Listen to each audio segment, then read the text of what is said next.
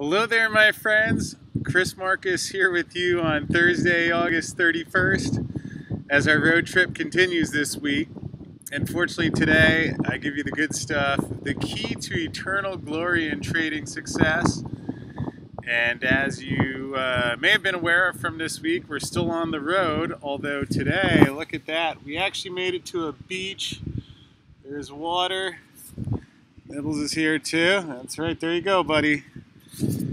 And yeah, being out here, looking at the waves coming in, I figured would be the perfect day to share the key that, well, I don't know that every great investor or trader has followed this, although I bet a lot of them have. Anyway, it's my new rule. Perhaps I'm speculating, so take that as you will. Yet, having grown up on the East Coast, worked on a trading floor, one bank, fortunately, not more than that. Someday we'll make a video about my experience as an intern on the Merrill Lynch trading floor back in 2004. Fascinating summer that I hope to never experience anything quite like again.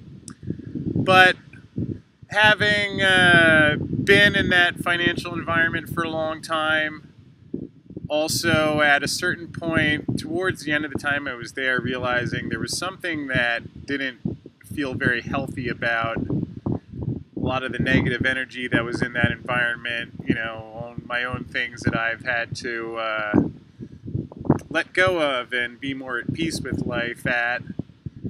And I think as I get a little bit older that anyone can, I don't think it's rocket science to figure out what's going on in silver if you get good information and become aware of the premise, whether it's silver or any great investment.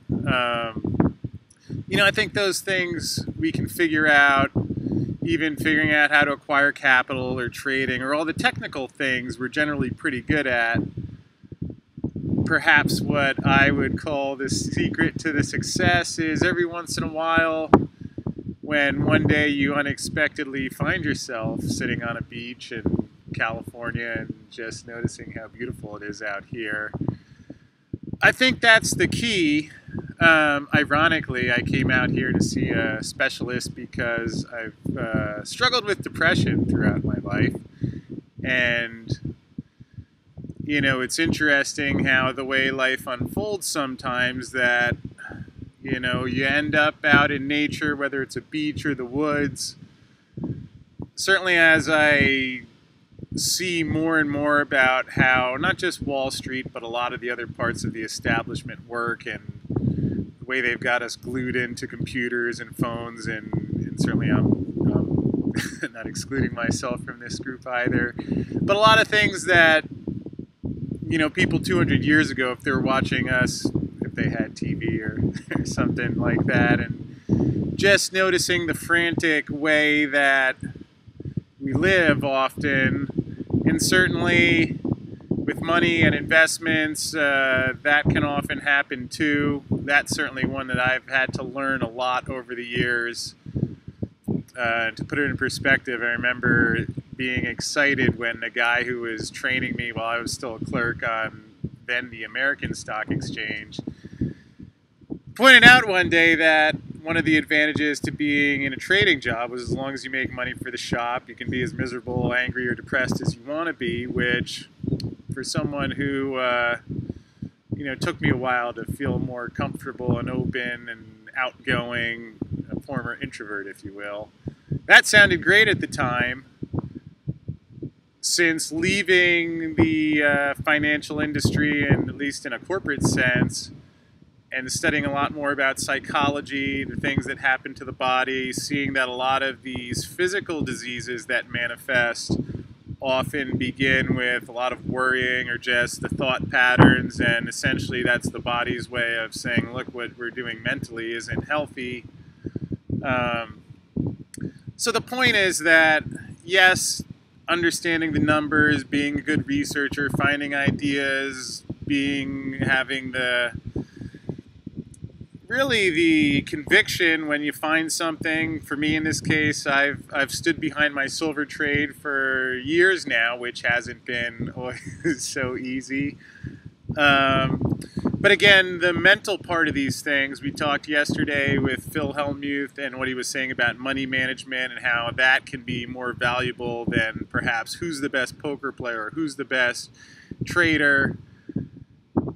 And I find that when I'm able to appreciate more, again, let's get a shot of the beach. We made it, hooray!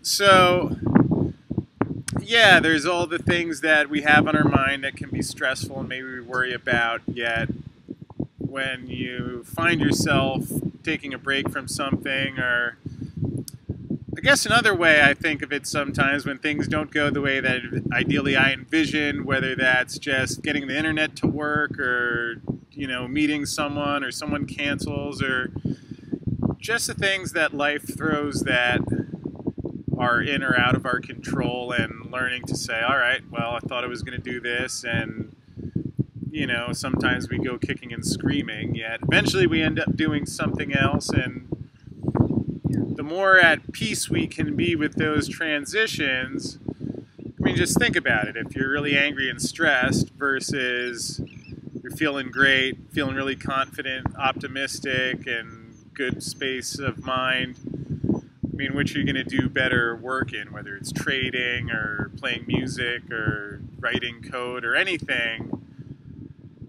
So today, that's the secret. And I'm grateful that I made it here on the beach. Hope you guys are enjoying the scenery and at least bring something positive into your day.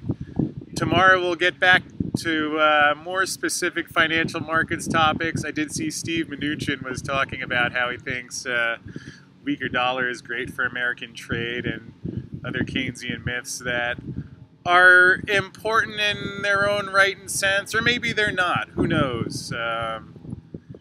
Maybe I get too carried away thinking about all the different things going on in the financial markets at times. But in either case, to the degree that we do want to understand what's going on and prepare accordingly, yet mixing in some break and rest too. So today, your homework: go out, hug a stranger, smile, do something fun, take a break from whatever leaves you feeling overwhelmed from time to time, and whether it's the beach or somewhere in nature, just take a moment to appreciate that today. That's what I did. It feels good, and be excited to get back to things tomorrow. So with that said, hit the subscribe button, and we'll be back to the markets tomorrow. We'll see you soon. Thanks.